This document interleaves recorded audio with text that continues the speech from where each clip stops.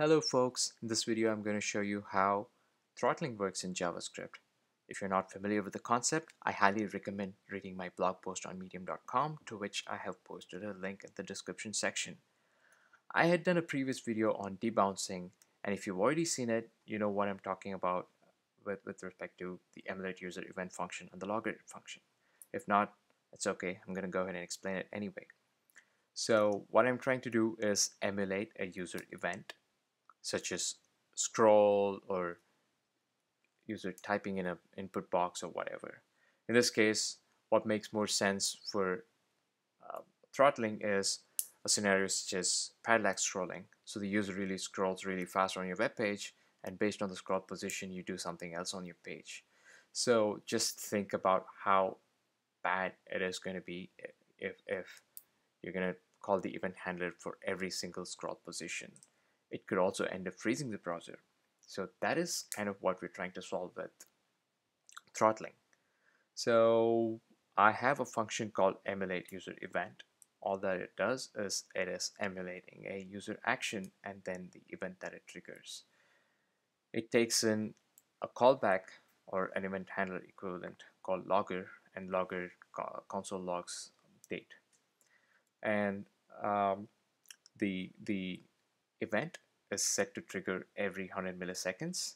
And just to make sure that it just doesn't keep on going infinitely, I have a set timeout that after 2 seconds it clears the interval. All right, so going by this, what we expect is that the logger is going to be called every 100 milliseconds until it reaches 2000 milliseconds. That means that it's going to be called 20 times. So let's just make sure that that's working as expected. So I'm going to run it, and just like we expected, it's logging 20 times. All right, this is not what we want. This is what we consider expensive. So we bring in throttling. All right, I'm gonna clear my console, and throttling is nothing but a small helper function that takes in two arguments at a minimum.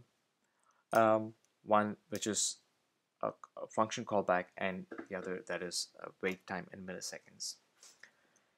Okay, so I have a variable called throttle logger, which is nothing but the return function from throttle, and I'm passing the logger function to it and 300 milliseconds as the wait time.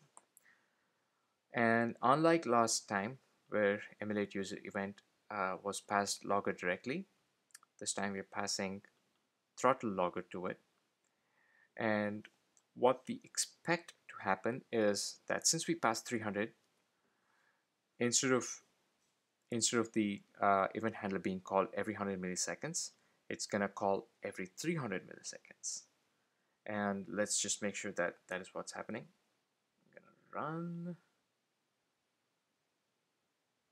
There, it stopped.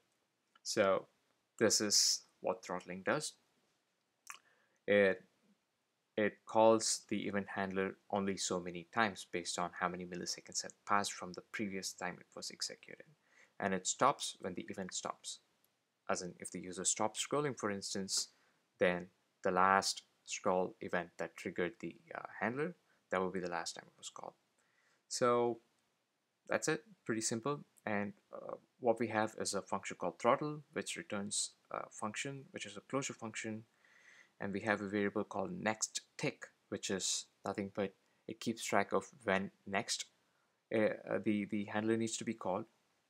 And if there is no next tick, which there will not be to begin with, it's going to set it to a set timeout. And it's going to pass a callback and the wait time that was passed originally. In this case, it's going to be 300 milliseconds. And later is nothing but it's going to call the original callback that was passed to this, which is the logger. And what it is also going to do is that it's going to set next tick to false. So in a sense, what it is doing is no matter how many times this set interval is going to call throttle logger, it is not going to execute the logger function until the 300 milliseconds has passed. And that's it. It's pretty simple. Again, it's a pretty simple helper function.